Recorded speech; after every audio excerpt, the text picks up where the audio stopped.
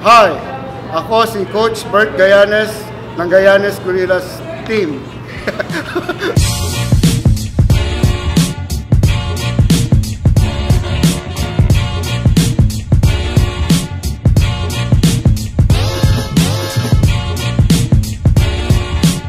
Ako ay 54 years old na. Nagsimula ako mag-powerlifting ng 14 years old.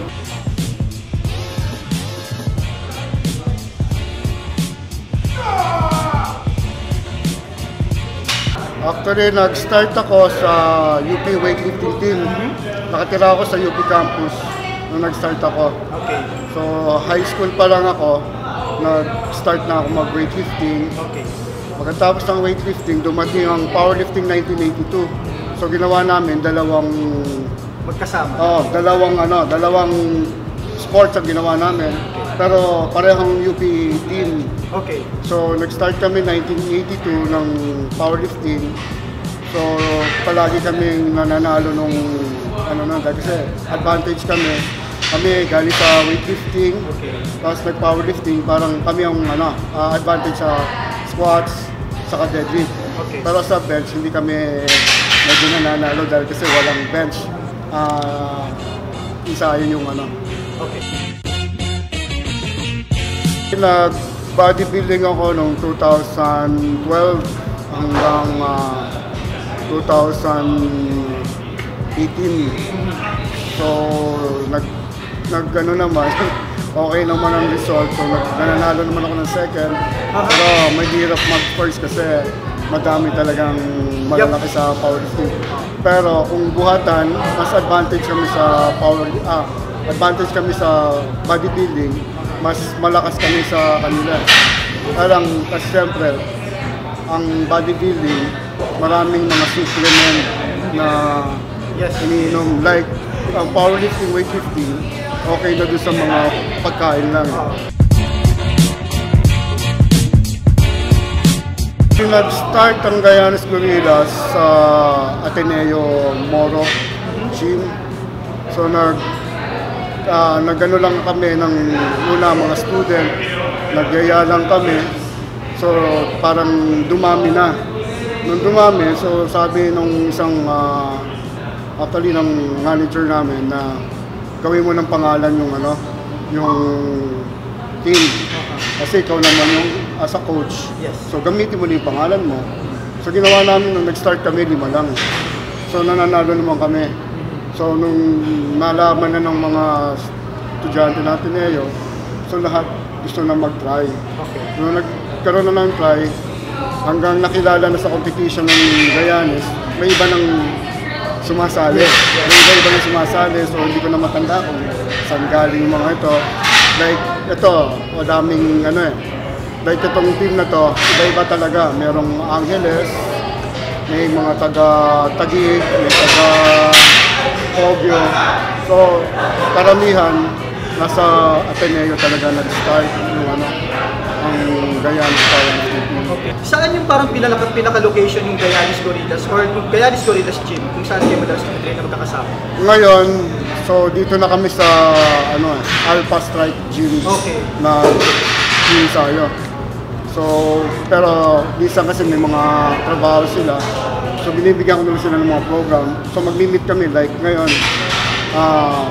1 week before competition, dito kami nag-max out ng mga buhat nila para malaman ko kung ano yung mga first attempt na bubuhatin nila sa competition.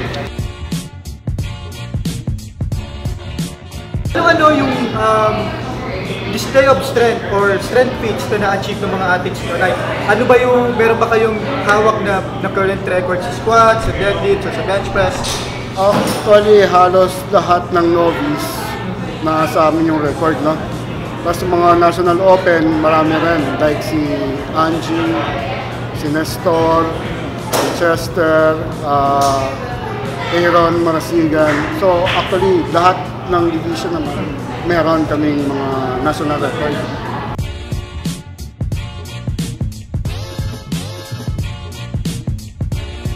Coach Bert, kung ako gusto kong magpa-train sa inyo, saan ko ba kayo pwedeng puntahan or paano ko ba kayo, ano ba yung dapat kong gawin or meron ba mga specific requirements para magpa-train sa inyo? Actually, wala naman. Yung sa akin kasi, dumating ka lang. So, bigyan kita ng schedule kung anong free time mo. Bibigyan kita ng basic una bago dun sa talagang pinaka-program. Oo. So Coach, meron ka bang message or gustong sabihin sa mga aspiring powerlifters? Actually, yung masasabi ko lang yung mga gusto mag-powerlifting, disiplina lang tsaka training. So sana iwasan yung mga totally bisyo, yung mga alak, drugs, tsaka yung pagpupuyat. Pero dapat lahat, kumpleto yung tulog mo, kumpleto yung kain mo. Yun ang kailangan talaga. Tas totally training. So proper training talaga ang kailangan para maging makuha mo yung yung gusto mong makuha.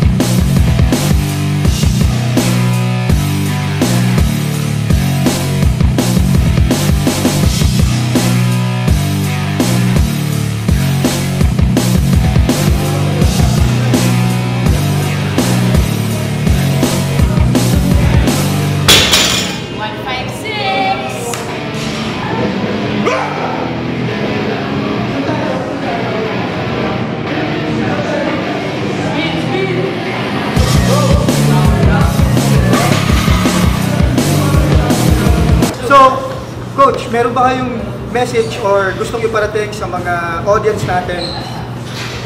Okay, so sa lahat na makakanood nito, so niimbitahan ko kayong manood sa April 21, 22 sa competition sa Fisher Mall ng Powerlifting National Competition. Mag-start ito ng 10 o'clock hanggang 6 o'clock ng hapon. So yung mga gustong sumali rin ng mga Gayanes Gorillas team, so dito lang kami makikita sa Maginhawa, Alpha Strike. So andito kami everyday. So kontakin nyo lang yung si Mr. Aaron Marasigan. Okay na.